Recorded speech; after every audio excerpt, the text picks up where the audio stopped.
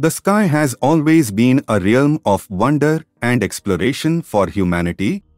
It has produced some of the most advanced and groundbreaking aircraft ever built, including the X-1, which was the first plane to break the sound barrier. It's the most famous because it was the first to go supersonic. But the X-15, it was the most productive of our X-plane programs. The X-plane program is about pushing the boundaries of what we can do with aviation technology. We are constantly looking for new ways to make planes safer, more efficient, and more environmentally friendly. The X-59 aircraft is an exciting addition to a long history of X airplanes, including the X-1 and the X-15. NASA is working with Lockheed Martin to design, build, and flight test the X-59 aircraft. This can be about 97 feet long, fly at a Mach number of about 1.42, which is roughly around 900 miles an hour. It's got a long nose, engine on top, highly swept wings, and a very carefully shaped fuselage to enable that low boom flight that we require for this airplane. There's really 3 phases on the low boom flight demonstration mission. The first one is we need to make sure that the airplane is safe to fly and to fly in the United States airspace system at about 55,000 feet. Second of all, we need to do validation flights to show that the airplane can fly in a variety of flight conditions and atmospheric conditions. And then the third phase is really this community response data, where we go out and get the data and provide this data to regulatory agencies such as the FAA so that they can lift the ban on commercial supersonic flight.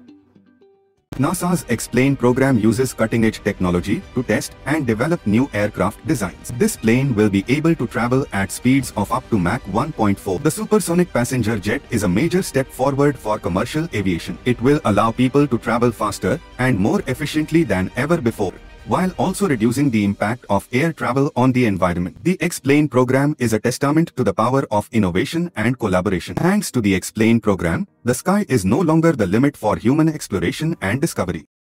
NASA's efforts to develop electric propulsion systems are not limited to spacecraft.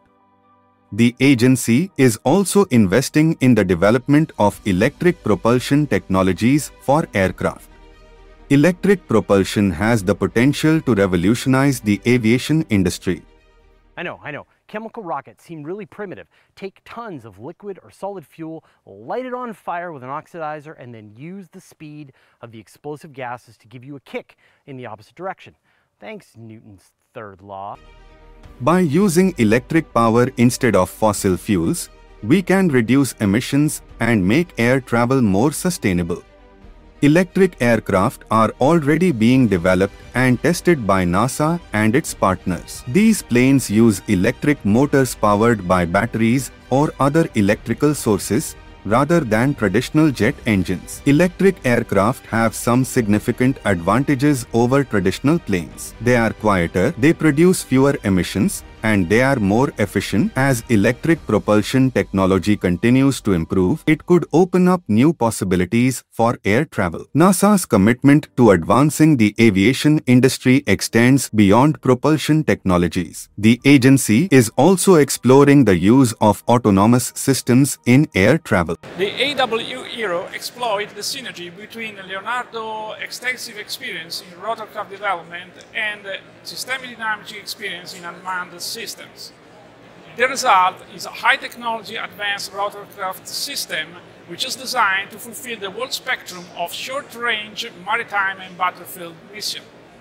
NASA is working on a variety of projects related to autonomous systems in air travel. Autonomous systems have the potential to make air travel safer and more efficient. These include developing software to help aircraft navigate and avoid obstacles, as well as testing autonomous aircraft in flight. Autonomous aircraft could also open up new possibilities for air travel,